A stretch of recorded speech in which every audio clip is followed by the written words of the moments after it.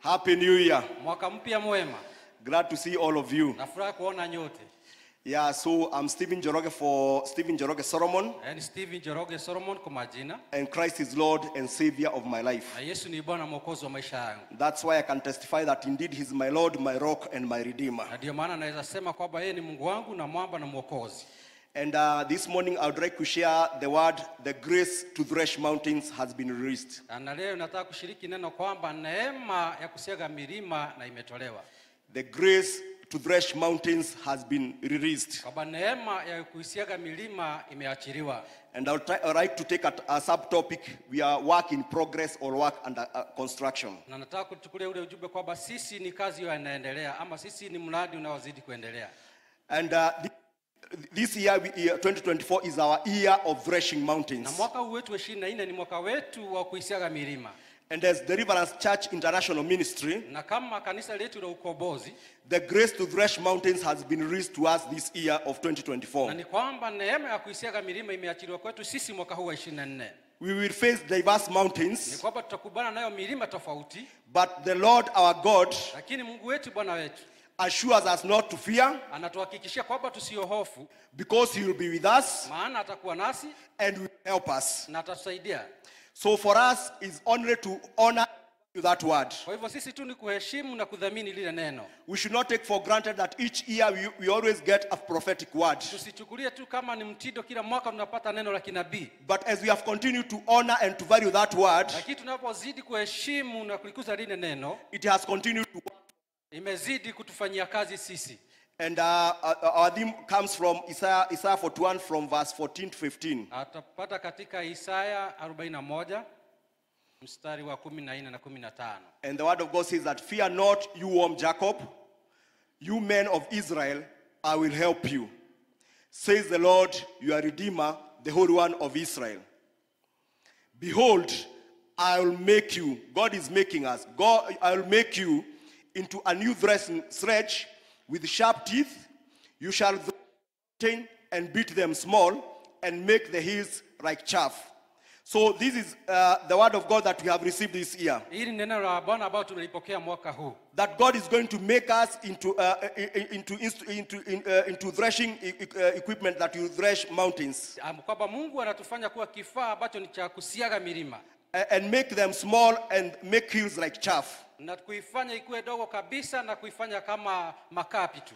And maybe you do not know how the year is going to unfold. Huenda hukujua mwaka utaendelea vipi. Even me, I may not know how the year is going to unfold. Hata mimi sijui mwaka utaendelea vipi. But we need to know that God is in perfect control. Lakini yafaa ujue kwamba Mungu yeye anatuongoza. And that's why Proverbs 3 verse 5 and 6 is always an encouragement. Na ndio maana kitabu cha Mithali 3 kinasema that trust in the Lord with all your heart.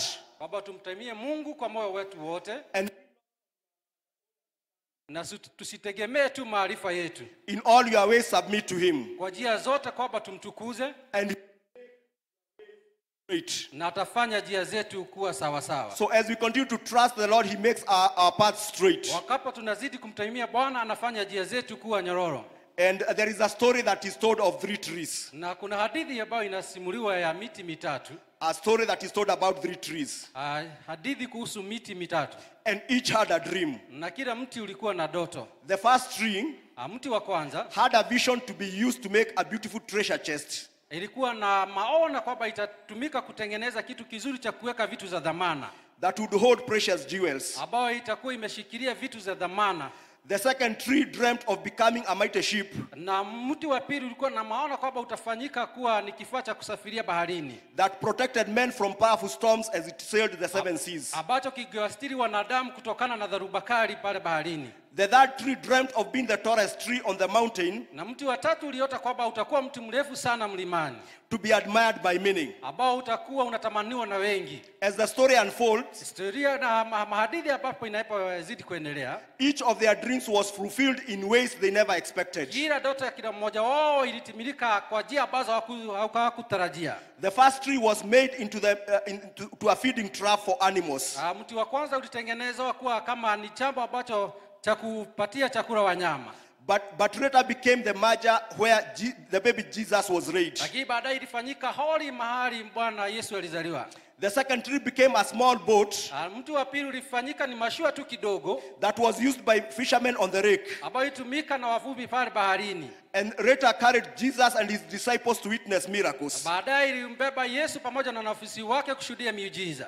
The third tree became Na mti wa tatu ukafanyika kuwa a gallows tree, ilikuwa ni mti ambao ilikuwa ni wa doto kuu, where men were hung for crimes they had committed, ambapo watu walisulubiwa pale kwa sababu ya dhambi walizokuwa wametenda. and later became a symbol. Na kisha ikakuwa ni kama ishara.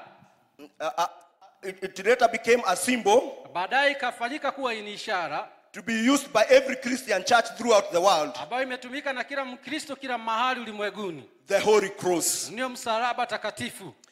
Friends, we need to know Marafiki twafaa tujue that God has ordained all our days ni kwamba Mungu ameweka wakfu siku zetu zote, and has called us to our destinies na ametuita katika upeo wetu, as our dreams and prayers are fulfilled in ways we can never imagine. jinsi ndoto zetu na maombi yanajibiwa kwa njia ambayo hatuko tafakari. And this is what the word of God in Psalms 139 verse 16 reminds us. Na ndio Zaburi inatukumbusha 139 mstari wa 16. On time you can read from verse 14, but as we will just read verse 16. Naweza soma kuanzia 14 kwa wakati wako, lakini tutasoma 16. That your eyes saw my unformed body. All the days ordained for me were written in your book before one of them came to be. I repeat that your eyes saw my unformed body. Macho yako unaiona mwili wangu ambao huko umeubika. All the days ordained for me Siku zangu zote ambazo zilikuwa zimetiliwa wakfu kwangu were written in your book zilinakiliwa katika kitabu before one of them came to be. kabla lolote lao kutimilika. So God is not surprised that we have come to 2024, the year of threshing Kwa mountains. hivyo Mungu hajashangaa kwamba tumefikia mwaka wa 24 wa kusiaga milima. But he ordained all our days Lakini aliitia wakfu hizi siku zetu zote and were written in his book na zilinakiliwa katika kitabu chake before even any one of them came to be. kabla lolote lao kufikia. We are usually given a vision, Huwa tunapatiwa maono but not the process. lakini sio mwondoko ule. But we must be willing to release ourselves Lazima tukue tayari kujitoa to be used of God ili tutumike na Bwana and to leave God to do the rest. na tumwachie Bwana afanye yafuatayo. That is to work in us and even through us, Ni kufanya kazi ndani yetu pamoja nasi, including working for us. pia kutufanyia kazi. Today you may be having a dream, Siku ya leo unaweza kuwa na ndoto, but trust in the Lord. lakini mtumainie Bwana. He has the plan. Ni kwamba anao mpangilio. We have heard politicians saying that they have a plan, Nimesikia wanasiasa wakisema wanao mpango, but sometimes their plans fail. lakini saa zingine mpango yao haitimii. But God has a good plan for us. Ila Mungu anao mpango mwema kwetu. Plans to prosper us, Mpango ya kutunawirisha, but not for failure. lakini si kutuangusha. Plans for a hope and even for a future. Ni mpango ambao utatupatia tumaini ya siku zijazo. In 2024, Kwa mwaka wa 24, be yielded to God by putting your trust in Him. kwamba tujitoe kwa Bwana kwa kuweka tumaini letu kwake. As we continue to make Him Na tunapozidi kumfanya kwa our hope and our confidence, tumaini letu na ukakamavu wetu, because He's a good God. maana yeye ni Mungu mwema. And because, as I have mentioned, we need to know that we are work in Na progress, kama jinsi nilivyotaja, tunafaa tujue sisi ni mradi unaozidi kuendelea, or we are under construction. ama sisi ni mradi bado zidi unatengenezwa. God is making us. Mungu anatutengeneza, So it's not a one-day thing, sio kitu cha siku moja. but as we continue, God is continuing to do good and great things in our lives, Ili tunapozidi kuendelea, Mungu anazidi kutenda mambo makuu ndani mwetu and even through us. na pia kupitia sisi. And therefore, five things that I need as those who are work in progress or under construction, Na kwa mambo matano ya watu ambao ni mradi unaozidi, that we need to know. ambayo yatufanya tufahamu. And the first one, Na jambo la kwanza, we need to know that we are weak vessels. tunafaa kujua sisi ni vyombo dhaifu. We are weak vessels. Sisi ni vyombo dhaifu. And I would like we see Isaiah 41 verse 14 in the New Living Translation. Isaia 41 fungu la 14 kwa tafsiri ile. And the word of God says that though you are a roaring worm, O Jacob, don't be afraid. People of Israel, for I will help you. I'm the Lord your God, your Redeemer. I'm the Holy One of Israel. So God is calling them not a worm, but a roaring worm. Mungu hatuiti tu kiwavi, ila tu ni kiwavi kiliko chini. Yeah, so and a worm Ule mdudu wa kiwavi is a symbol of weaknesses. ni ishara ya udhaifu. So the Lord our God Kwa hivyo Mungu wetu understands our weaknesses anaelewa udhaifu wetu or even our challenges. na pia changamoto zetu. Those that we are already in Wale ambao tuko ndani or those that we are going to get into. ama wale ambao mambo ambao tutaingia ndani yake. As well as the mountains that are before us. Na pia milima ambayo iko mbele zetu. Be it sicknesses. Ikuwe ni maradhi. Be it financial challenges. Ama ikuwe changamoto za kipesa. Including school fees. Pamoja na karo ya shule. Or our businesses, challenges in our businesses. Ama changamoto katika biashara zetu. Or our workplace or even our children. Ama hata watoto wetu. But we need to know that God understands our weaknesses, our challenges, and the mountains that we are facing or we will face. Mungu anaelewa changamoto na milima ambayo tutakubana nayo.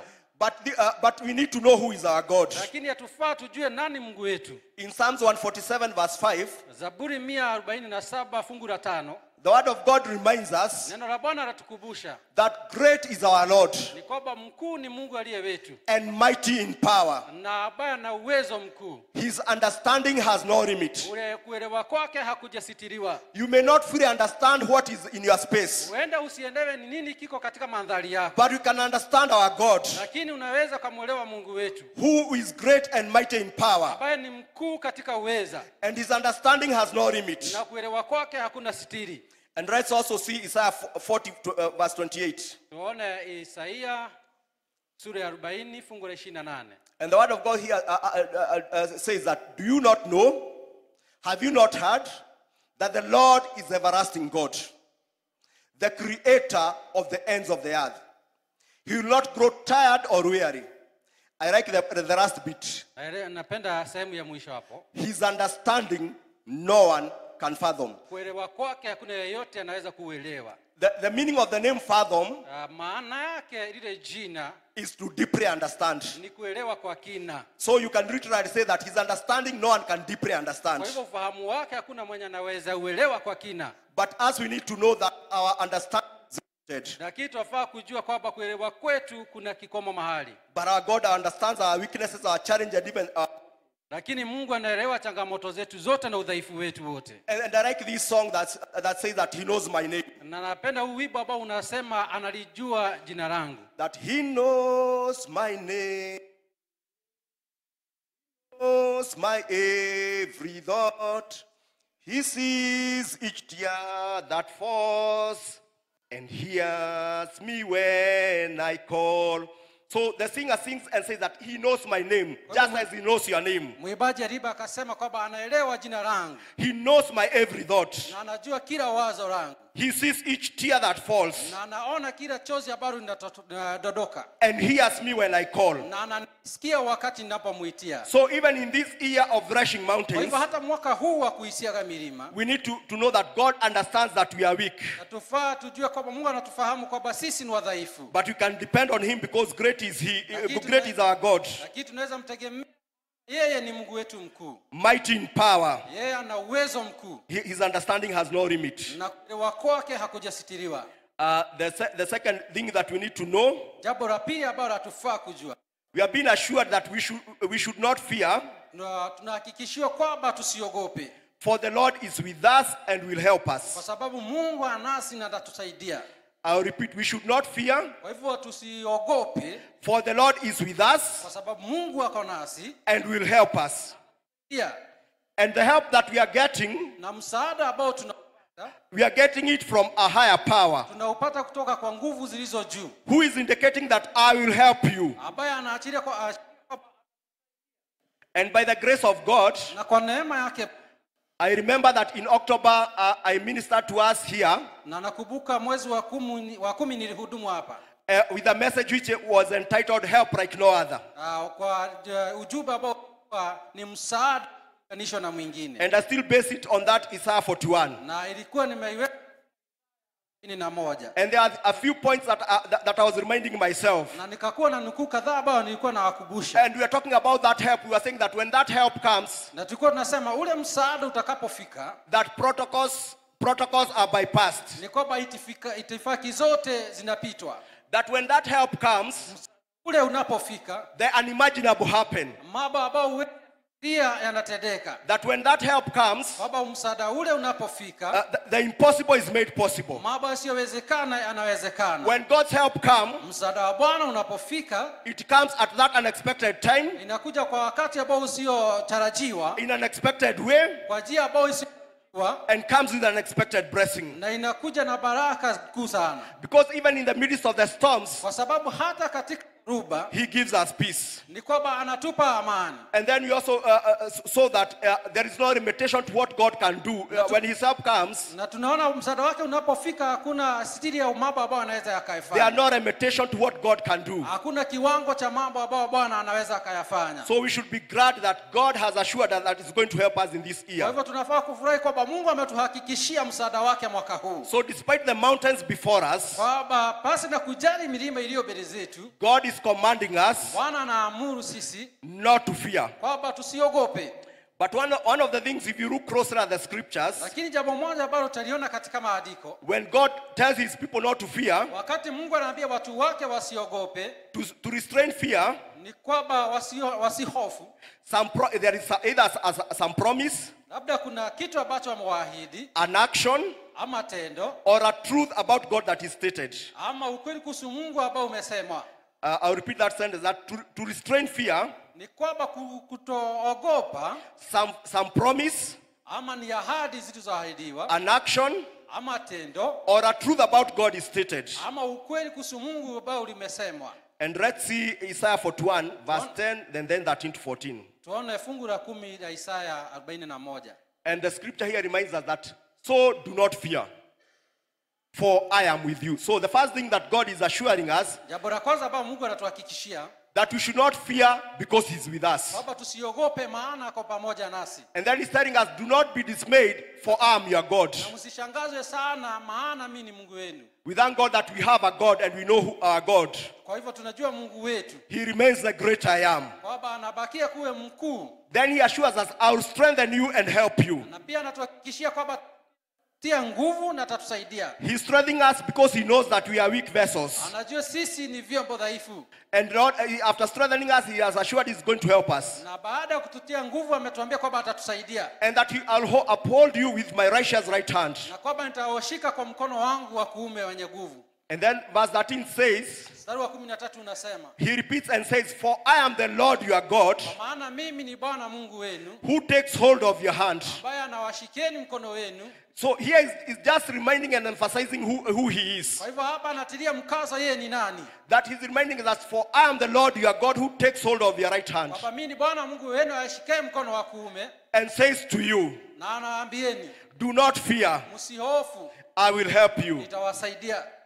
And then again in verse 14, that do not be afraid, Kwamba msiogope, you warm Jacob, wewe kiwavi Yakobo, or you weak Jacob, ama wewe mdhaifu Israeli, retro Israel. wewe Israeli mdogo, Do not fear, usiogope, for I myself will help you, maana mimi mwenyewe nitakusaidia. declares the Lord, Atangaza Bwana, your Redeemer, the Holy One of Israel. Mwokozi wako ambaye ni mtakatifu wa Israeli. So God is the one who is commanding us not to fear, Kwa hivyo Mungu anatuamuru kwamba tusihofu, because He'll be with us kwa sababu atakuwa pamoja nasi and He will help us. na atatusaidia. And even in Deuteronomy 20, verse 1 to 4, Na pale katika Kumbukumbu 20:1 hadi 4, we can see an assurance that was given to the Israelites, naona hakikisho ambalo limepewa wana wa Israeli, that when you go out to the battle against your enemies, kwamba utakapoenda vitani dhidi ya adui zako, and see horses and chariots and people more numerous than you, na uone wapanda farasi wengi kuliko ninyi, do not be afraid of them, msiwaogope, for the Lord your God is with you, maana Bwana wenu Mungu wenu ananyi, who brought you up from the land of Egypt. bali walete kutoka nchi. So it shall be, So itakuwa when you are on the verge of the battle, maana watakuwa katika mwisho wa vita, that the priest shall approach and speak to the people. kwamba kuhani ataenda na kuwanenea watu. And we know that the priest in Deliverance Church International has spoken, Na tunajua kwamba kuhani wa kanisa la ukombozi amenena. and has spoken that prophetic word, Na amenena lile neno la kinabii, that is the year of threshing mountains. kwamba ni mwaka wa kuisiaga milima. Let's see verse 3. Tuone mstari wa 3. And he shall say to them, Na atawaambieni, Hear, O Israel. Izeni Israeli. Today you are on the verge of battle with your enemies. Mko katika mwisho wa vita vyenu na adui zenu. Do not let your heart faint. Msiache mioyo yenu idhoofike. Do not be afraid. Msiogope. And do not tremble or be terrified because of them. Na msitetemeke kwa ajili yao. For the Lord your God is he who goes with you. Kwa maana Bwana Mungu wetu anaenda nanyi. To fight for you against your enemies. Kuwapigania dhidi ya adui zenu. To save you. Na ili waokoe. So we should not fear because God is with us. Kwa hivyo tusiogope maana Mungu ako pamoja nasi. Will help us and will fight our battles. Atatusaidia na atapigana vita vyetu. Them that we know and even them that we do not know. Ambazo tunazifahamu na ambazo tuzijui. And that's why I like David. Na ndio maana nampenda Daudi. David in Psalms 18:28 to 29. Katika 18:28 mpaka 29. He's one of the it's usually key and I love it. Naipenda sana. And this usually says that you, Lord, keep my lamp burning. My God turns my darkness into light. With your help, I can advance against a troop. With my God, I can scale over a wall.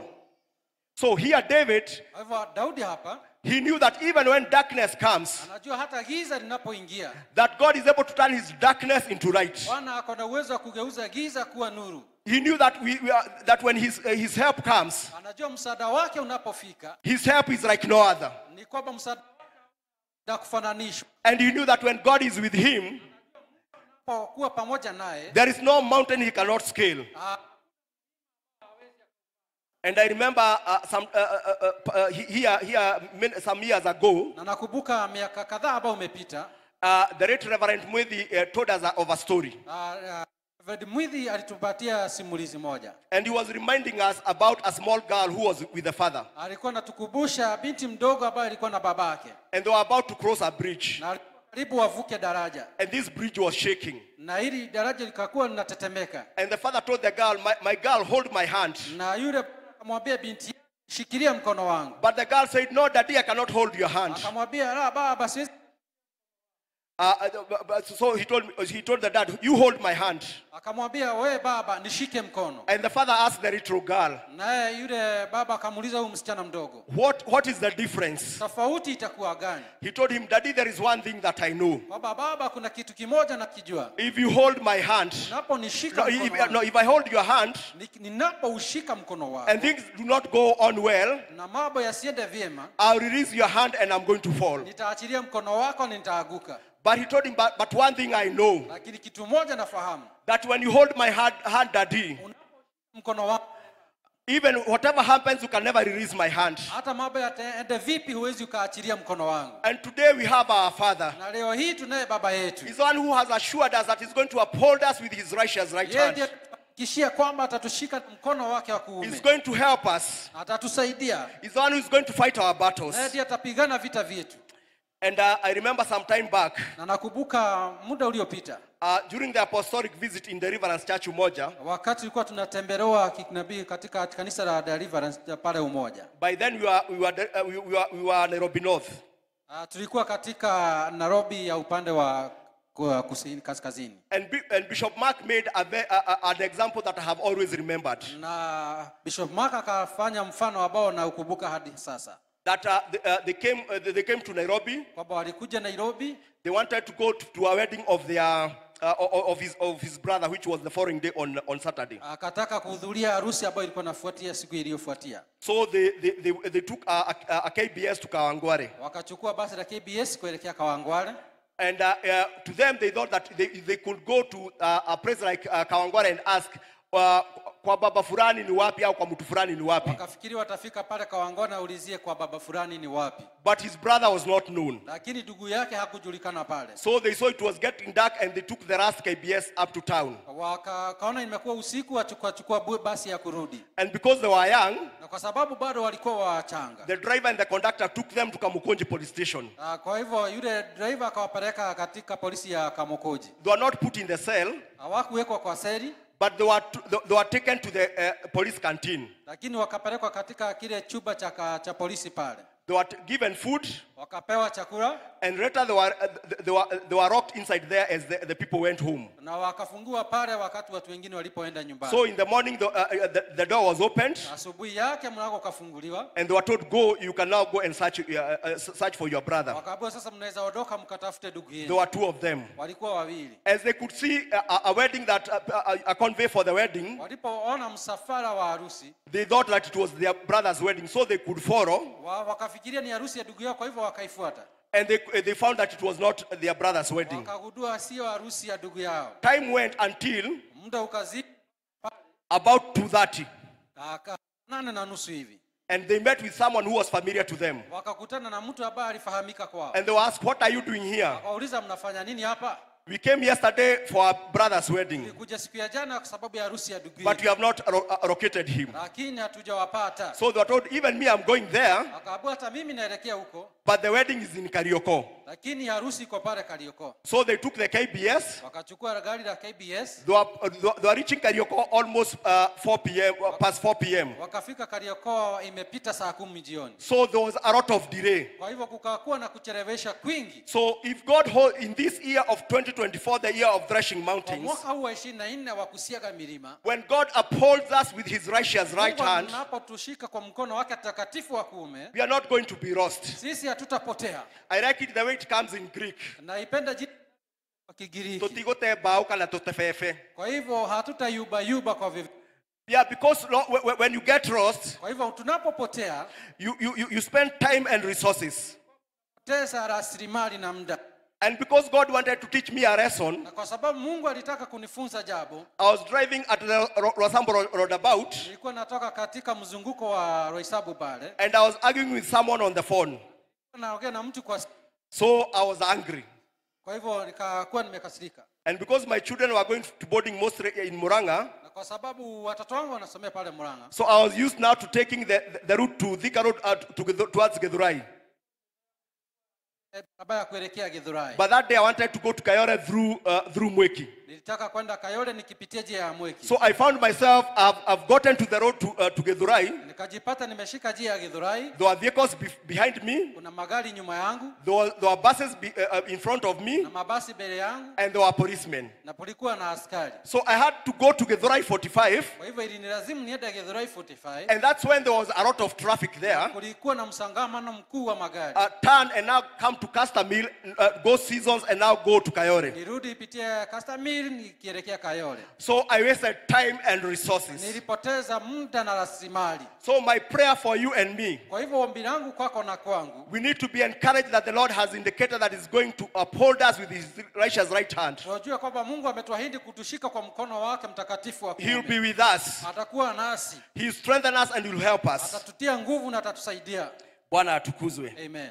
The third thing we need to remember, Jambo la tatu ambalo kukumbuka, the Lord is continually making or building us. kwamba Mungu anazidi kutengeneza.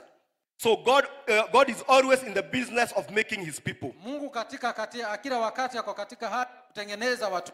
And in the New Testament, in Matthew chapter 4, verse 9, Na agano jipya verse 19, sorry, Mathayo 4:9, he told Peter and the rest of the people who later became disciples, akawaambia Petero na wenzake ambao walifanyika kuwa wanafunzi wake. and then he said to them, Kisha akawaambieni, follow me, nifuateni and I'll make you fishers of men. na nitawafanya wavuvi wa wanadamu.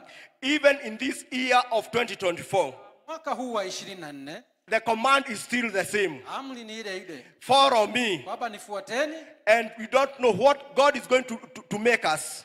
na atatutengeneza kuwa He's going to make us instruments that are going to thresh mountains. vyombo ambavyo vitasiaga milima. Though we are weak, Ingawa sisi ni dhaifu, we need to remember that great is our God, tunafaa mkuu wetu ni Mungu, exalted in power. ni kwamba ameinuliwa katika And there uwezo, is no limitation to what God can do. na hakuna kikomo ama kiwango cha mambo ambayo anaweza So akafanya. in 2024, Kwa mwaka 24, He's making us into be mountain threshers, kwamba anatufanya pia kusiaga milima, or to be landscape changers. ama sisi vyombo vya kubadilisha mandhari, Landscape changers. ama sisi watu wa kubadilisha miundo ya ardhi ilivyo, Or agents of change. ama sisi maajenti wa mabadiliko.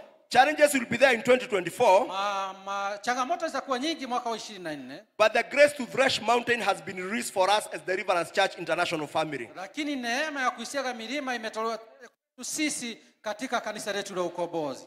So let's see Isaiah 41:15a for 15 in I need it in ESV if possible. Tafsiri ya English ESV, Standard Version if possible. But it says part B of it. It says, "Behold, I'll make you a threshing sledge, new, sharp, and having teeth." So it will be three things. What we have been made. Tutakuwa ni vitu vitatu ambacho tunafanyika. We are being made into a threshing sledge. Baba ni chombo cha that is new, ambacho ni kipya, that is sharp, ambacho kina makali, and has many teeth. na ni kwamba kina meno mengi. Let's see Isaiah 64 verse 8. Isaiah 64. Yeah, so in Isaiah 64, katika Isaiah 64, when you look at it, it has a subheading. Tunaona pale kuna ujumbe pale. That a prayer for help. Ni ombi la msaada. But this is what verse 8 says. Mstari wa 8 unasema. But now, O Lord, because you see it was a prayer. Ilikuwa ni ombi sasa. But now, O Lord, Lakini sasa Bwana, you are our Father. Wewe ni baba yetu. We are clay. Sisi ni udogo. And you are our potter. Na wewe ni mfinyanzi wetu. And all we are, na ambacho sisi ni tuko, we are the work of your hand. Sisi ni kazi ya mikono yako. So because God is making us, even us, we need to appreciate hata sisi tunafaa tutengeneze that he is the potter and we are the clay. kwamba sisi ni udogo na yeye ndiye mfinyanzi. We are the work of his hand. Na sisi ni kazi ya mikono. And he's continued to work in us. Na anazidi kutufanyia kazi. And let's see Jeremiah 18:5-6. Yeremia 18 mstari wa 5 hadi wa 6. And the word of God says that then the word of the Lord came to me saying, na kisha neno la Bwana likasema, O house of Israel. Nyumba ya Israeli. Here there we can put ourselves as DCI, Deliverance Church International, DCIKZ or DCIKZ. Can I not do with you as this potter? Je, siwezi fanya na wewe kama mfinyanzi huyu? Says the Lord. Asema Bwana. Look. Angalia. As the clay is in the potter's hand, kama udongo mikononi mwa mfinyanzi, so you are in my hand, O house of Israel. Jinsi ulivyo wewe Israeli katika mikono yangu. So we need to know that God is continually making and molding us. Tunafaa kujua kwamba Mungu kila wakati anazidi kututengeneza. Even in our current situation. Hata katika hali yetu ya sasa. The Lord our God is making us. Anatutengeneza. He's working in us. He's working in us to thresh the mountains that are before us. And the fourth thing, we need to remember as those who are work in progress. That for us to become all God desires of us, we must cooperate with Him. We must cooperate with Him. Why is this? The Lord our God is the potter, and we are the clay. Yes, we are operating under the grace to thresh mountain.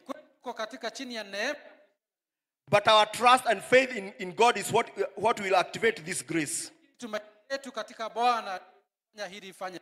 We need to have a stubborn faith. Yeah, stubborn faith that does not give up. And we need to know that we struggle not against the flesh and blood, but against the authorities, the powers of darkness, and the spirit of the evil in the heavenly realms. But in Ephesians chapter 6 from verse 10 to 18, we have been encouraged to put on the full armor of God. When we put that full armor of God, we know that God is going to give us victory. Najua Mungu atatupatia ushindi. It has defensive and even offensive weapons. Kuna silaha ambazo ni za kukinga na za kushambulia. So in your own time, it's good to look at those. Utaangalia yale yote kwa muda wako. So let's see Jeremiah 18 verse 1 to 4. Tuone 18 kwanza hadi mstari wa 4. Here we are talking about that for us to become all God desires of us, we must cooperate with Him. Kwamba ili tufanyike kitu ambacho Mungu amekusudia, sharti tufanye kazi na yeye. So the word of God which came to Jeremiah from the Lord saying, neno la Bwana likamjia Yeremia likisema, arise and go down to the potter's house. Inuka na uende pale katika nyumba ya mfinyanzi. And there I'll cause you to hear my words. Na pale nitakusababisha ulisikie neno langu. Then I went down to the potter's house. Kisha nikateremka chini kwenda katika nyumba ya mfinyanzi. And there he was. Na pale nikampata. Making something at the wheel. Akitengeneza kitu kwa ile chombo lake la kuzunguka. Verse 4 is key. Mstari wa 4 it's key. Ni kwamba ni maana sana. The vessel that he had made of clay was mud in the hand of the potter.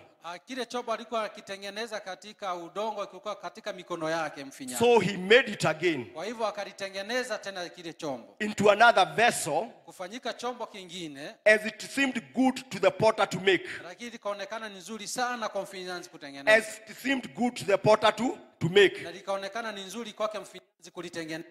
That's why we need to cooperate with him. Na ndio maana ni sharti tufanye kazi na yeye. Because he's sovereign God. Kwa sababu yeye ni Mungu mkuu.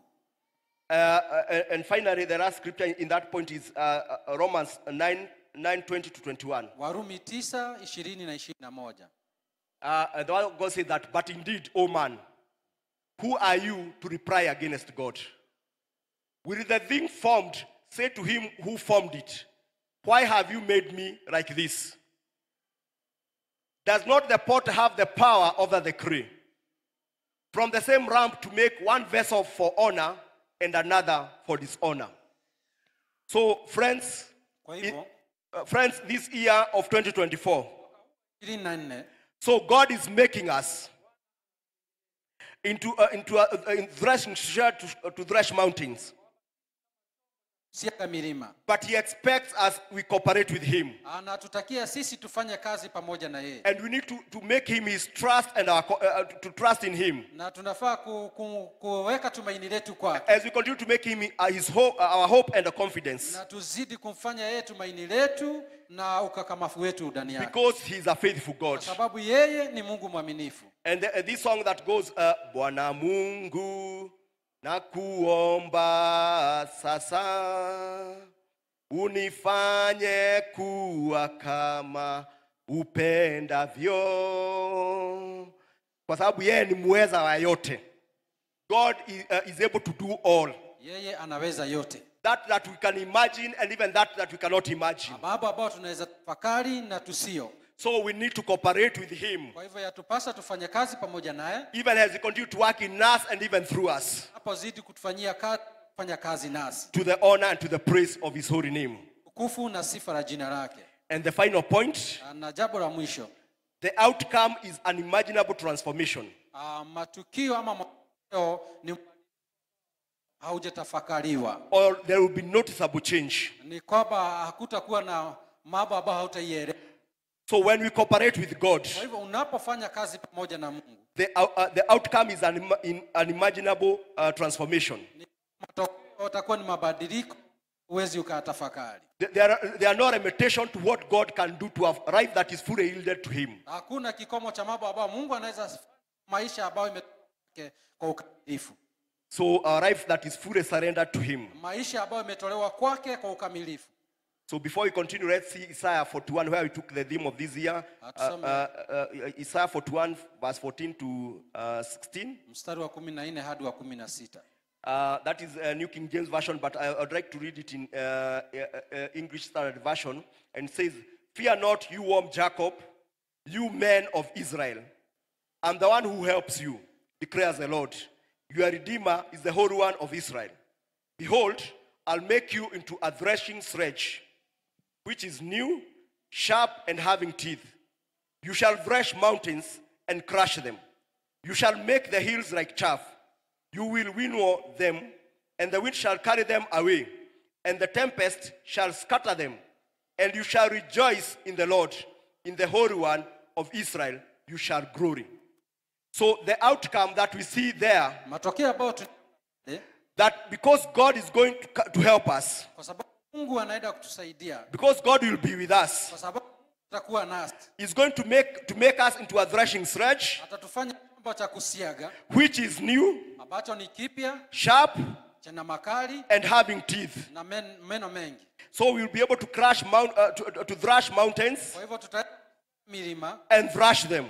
na kuyatupa. So I happen to have come in the first service, Kwa hivyo nilifanyika kuwa katika ibada ya kwanza, and Pastor Kibira was preaching, na mchungaji Kibera akawa anahubiri, and he made a very good illustration for threshing, na akatoa mfano mzuri sana wa kusiaga, which most of us can be able to identify with. ambao sisi tunaweza tukauelewa. And he was giving the example how you are able to harvest the beans, Tunaweza kwenda kuvuna maharagwe, and then they are like a mountain, mlima hivi, and then you are able to take that stick, na and now you start threshing. na unaweza kugonga yale maharagwe. So even if that mountain is very big for the beans, Hata kama ule mlima umefanyika na maharagwe ni mkuu, as you continue to thrash it, kuyachapa ama it usually comes down. inakuja chini. So we need to visualize that even when you talk about threshing mountains. Kuona yale kwa maono yetu anapo tunasema. And then after that, verse 16 is saying that you'll now winnow them. Ni kwamba kuyapula. I think there is this thing which is called Nuteo, Kataruru. Uteo. Yeah, so me, I call it in Greek Kataruru, the one that you ladies know it, that Uteo. Kinadana wanafahamu ule uteo. So that's the way now you come now, and when you do that, there is separation. Unapoyazidi kuyarusha juu na kuyapura kunakuwa na kutengana. The unwanted is able to fall. Yale ambayo hayataki yanaweza kupotea. Because it's blown by wind. Kwa sababu unayasukuma. And what remains is what is good or what you needed. Kinachobakia ni kizuri ambacho ulikitaka. And Pastor Kibira was reminding us that even now if you try now to reconstruct, Hakuwa tunakumbusha pia. If you try to reconstruct what was there initially, Karibu kuunganisha ambacho hapo awali, it will not be possible. Inawezekana. Because it has been thrashed, Ni kwa sababu imesiagasiagwa, it has been crushed, na kwamba imeborwa, made in fine particles.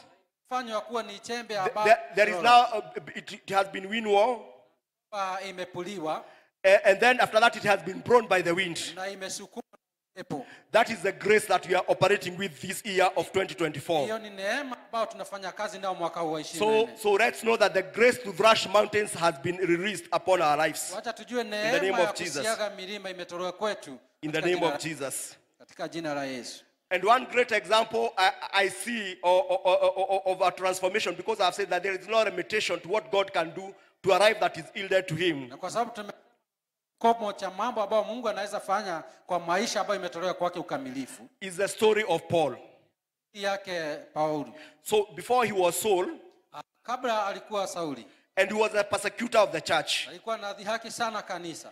But after encountering Jesus on his way to Damascus, baada ya kukubana na Kristo jiani akielekea Dameski, he was transformed and became very impactful to the glory of God. alibadilishwa na akakuwa wakuwa sana kwa njia ya kikuu. And many letters in the Bibles were written by him. Na akaandika nyingi katika Biblia. So let's walk this journey of Paul in a very few minutes. Let's see Acts 7:57 to 58. Matendo ya Mitume 7:55 hadi 58. So this was when Stephen was being stoned, and it says that at this they covered their ears, and hearing at the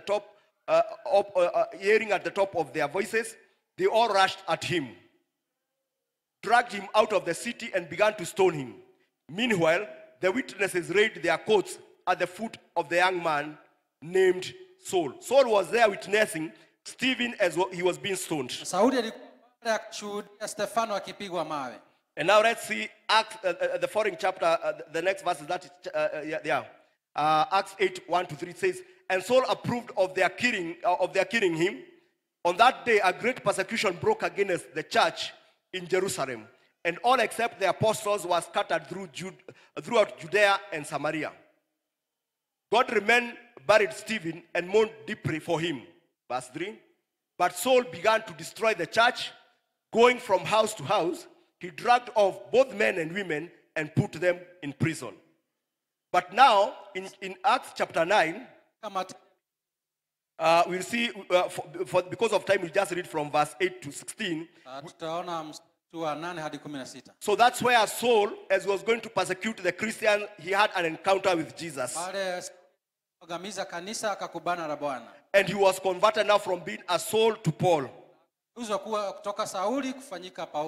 the scripture says that Saul got up from the ground, but when he opened his eyes, he could see nothing. So they led him by hand into Damascus. For 3 days he was blind and did not eat or drink anything. In Damascus there was a disciple named Ananias. The Lord called to him in a vision, "Ananias." "Yes, Lord," he answered. The Lord told him, "Go to the house of Judas on the straight street and ask for a man from Tarsus named Saul, for he is praying." In a vision, he has seen a man named Ananias come and place his hands on him to restore his sight. So that's what God told Ananias. But now we can see Ananias trying to protest. And he was saying that, "Lord," Ananias answered, "I have heard many reports about this man and all the harm he has done to your holy people in Jerusalem. And he has come here with authority from the chief priests to arrest all who call on your name." But the Lord said to Ananias, so from verse 15 to 16 is very powerful. And this can be your story. Because God, there's no limitation to what God can do to a life that is yielded to him. And says, but the Lord said to Ananias, "Go, this man is my chosen instrument." Is my chosen instrument, just the way God is making us into instrument that will thresh mountains. That this man is my chosen instrument to proclaim my name to the Gentiles, to their kings and to the people of Israel. Verse 16, "I'll show him how much he may suffer for my name." And as we know the story of Paul, he became a great apostle after he yielded his life to Jesus. Even for us this year, as we cooperate with God, as we continue to release ourselves to the Lord to work in us and even to use us, there is no limitation to what God can do in our lives. Even today, if you came to this service, or maybe you are listening online, and you have not made Jesus as your Lord and your Savior and your Lord, you can say yes to Jesus. And it can bring change and transformation in your life. That there will be a noticeable change. So the unimaginable will happen. Because our God is not limited in any way. So shortly I'm going to give you an opportunity to receive Jesus as Lord and Savior of your life. And it's going to change your story. Because he's the one who directs the show of our life. Because he's always in full control. Even for the rest of us in our diverse situations, God is able to come through for us. Because his word declares that his is greatness. His is power. His is glory. Splendor and majesty. So that is our God. So one thing, as I conclude, we need to appreciate that God understands that we are weak vessels. And that's why the word is calling us Rorewom, Retro Israel. And you can put your name there. And God is commanding us not to fear. tuamuru kwamba tusiogope. Because he will be with us. Ni kwa sababu He will help us and fight our battles. atatusaidia na vyetu. We need also to appreciate that God is in the business of making us. Tujue kwamba Mungu ako katika hali ya kututengeneza To make us the people he desires us to be. watu ambao anatamania tu. Those that will bring honor and glory to his holy name. Wataleta heshima. And for us to become all that God desires of us, Na ili tufanyike ambacho Bwana anatamania, we need to cooperate with him. lazima tukubali kufanya kazi pamoja naye. As we appreciate that he's the potter and we are the clay. Na tutambue kwamba yeye ndiye sisi ni udongo. And he as a potter, he's able to make us the way he seems right. Anaweza kututengeneza jinsi atakavyo. And finally, is that after cooperating with God, Na baada ya kazi pamoja naye, the outcome is unnoticeable transformation. mabadiliko ni mambo ambayo yanaonekana. There is no limitation to what God can do to a life that is fully yielded to him. Hakuna kiwango ambacho Bwana anaweza kuyatolewa kwake. We need to know that our God is infinite. Tujue Mungu wetu ni kwamba He knows it all. anajua kila kitu. Because he created it in the first place. Sababu alituumba sisi. We will always be surprised and confused by what we don't know if we are honest. Ni sisi kama tutasema ni kwamba na mambo ambayo hatuyajui. If we are honest. Kama sisi tuna ukweli ndani mwetu. We don't even know our immediate futures. Hata hatujui maisha hivi. And that's what James in James chapter 4 verse 14 reminds us. Ndio Yakobo 4 anatukumbusha. That how do you know what your life will be like tomorrow? Je, utajuaje maisha yako kwa vipi ya kesho? Your life is like the morning fog. It's here a little while, then it's gone. Maisha yako ni kama kiwi ya asubuhi ambayo iko hapa kidogo na kisha. What should this mean? Inamaanisha nini? It should cause us to humble ourselves before God. Yatufanya sisi nyenyekee mbele za Bwana. It should give us. It should cause us to trust in God, Inafaa tufanye kwamba tumtumainie Mungu, who knows our future ambaye anajua maisha yetu ya ustakabali and holds our future, na anashikilia ustakabali wetu, who works all things for his glory. ambaye anafanya mambo yote. We can trust our lives, Tunaweza muaminia maisha yetu, including 2024 iki pamoja na mwaka wa 24 and all our tomorrows, na maisha yetu ya kesho yote, because he's a faithful God. kwa sababu yeye ni Mungu mwaminifu. So I don't know if you are there. Sijui kama uko pale. So, and you do not know Jesus as Lord and Savior of your life. Na hujamjua Mungu kama mwokozi wa maisha yako. You are just associated with him because he created you.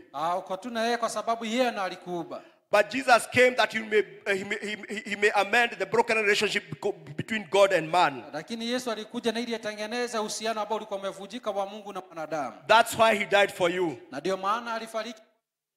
Oh, the word of God declares that but Jesus died once for all. Na Biblia inasema kwamba Yesu alikufa ya kutosha. The righteous for the unrighteous. That he might bring us to God. Ili aweze kutuleta kwake. This morning you have an opportunity to receive Jesus as Lord and Savior of your life. Sababu asubuhi hii unayofurahia Yesu kuwa mwokozi wa maisha yako. And as you face the mountains of 2024, na unapokubana na milima ya mwaka wa 24, you'll be assured that God will be with you. unahakikishwa kwamba Mungu He will help you and he'll fight your battles. atakusaidia na atapigana vita vyako. So if you are there and you lift your hand, I'm going to see it and we are going to pray together. Pale pokea Yesu, inua mkono wako na nitauona, tutaomba pamoja. So are you there? Je, uko pale? Down here in the cathedral, up in the balcony, in the overflow, or even in the tent. Hapa ndani ama pale kwa balcony, nje kwa ukanda ama pale nje kwa hema. So it's important that we know that God directs the show of our lives. Ina maana sana tujue kwamba Mungu ndiye anaongoza mwondoko wa maisha yetu. So I would like to so if you are there, raise up your hand and we are going to see it. Iwapo uko pale ungetaka kumpokea Yesu, inua mkono wako na nitauona. Even after this, hata baada ya hili, I know there will be an opportunity. Najua bado kutakuwa na fursa. And even at this particular time, I would like to request the ministry team members to take our positions. Ningetaka kuwaita wahudumu wachukue nafasi iliyo yao. And if you'd like to trust God, you have heard the word, and if you want to believe with someone, na ikiwa umelisikia neno na ungetaka kubaliana na mtu, that will be okay. So the ministry team, you can take your position. wahudumu tunaweza chukua nafasi yetu. So let me conclude by praying, and then we'll continue so that the service leader is going to take over from here. Tahitimisha kwa kuhakikisha mwelekezi wa ibada atachukulia pale. Our Father and our God, in the mighty name of Jesus. Baba yetu wetu katika jina. Thank you, Lord, for your word which is living. Asante. And Lord, it's refreshing. Na neno lako ambalo linauisha. Cause us, King of glory, not only to be hearers of your word, Tusiwe kiza neno, but doers, Lord, of your word. watenda neno lako. That, Lord, you choose, Lord, to yield ourselves to you fully. Kwa Baba watachagua kujitoa kwako kwa ukamilifu. And Lord, there will be no limitation to what, Lord, you will do in us and even through us. Na kutakuwa na kiwango cha mambo unaweza tufanyia ama kupitia sisi. To the honor and to the praise, Lord, of your holy Kwa name. utukufu na sifa ni jina lako kuu. Be glorified and exalted. Utukuzwe na uinuliwe. In Jesus' name we pray. Katika jina la Yesu tunaomba. Amen.